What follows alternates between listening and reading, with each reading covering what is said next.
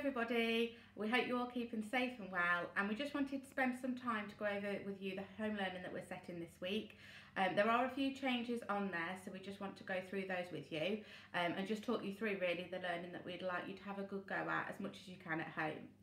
So when you open the new document that has all of the information on for your home learning, you will see that the first thing on there is the Oak National Academy.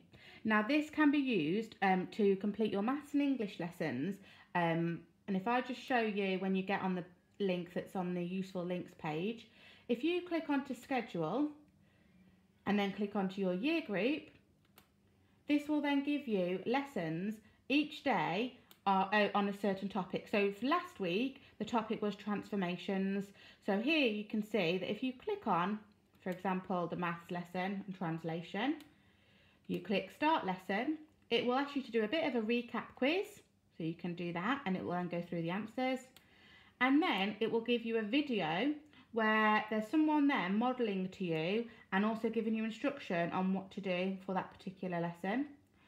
Then once you've watched the video, you've got a little task to complete and some questions, and that's the slides here along the bottom, so you can move along and play that through, and then at the end then you'll have some answers and a bit of a plenary quiz that you can do as well.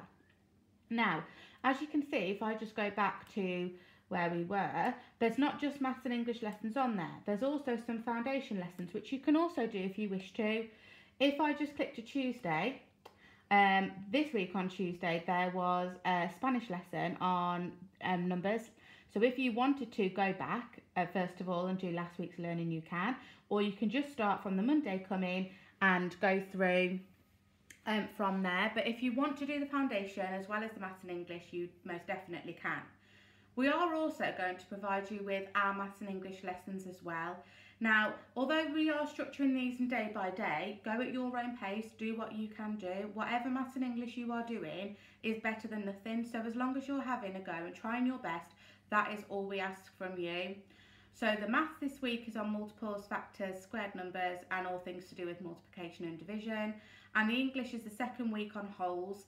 Now this will be the last week we're doing on wholes.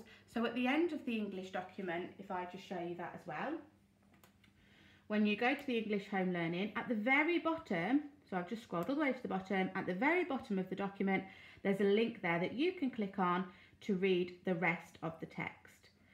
And the English learning is as it was last week. You've got reading for meaning on Monday, 2 opportunities then for a write, and then a plan and extended write continuation on day 5.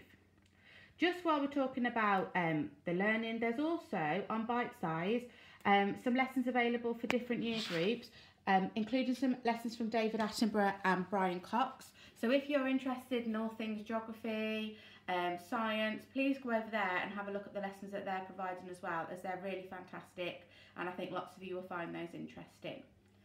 For your creative project this week, we would like you to either complete or both, depending on how much time you've got.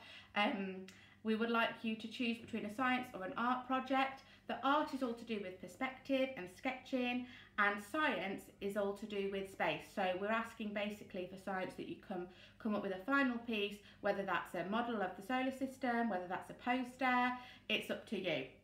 And for art, a sketch of perspective based on landscape that you have seen. Sorry about my little boy there.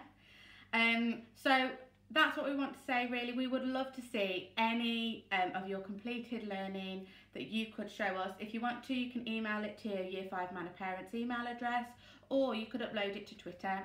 So stay safe, stay well, and we'll see you soon.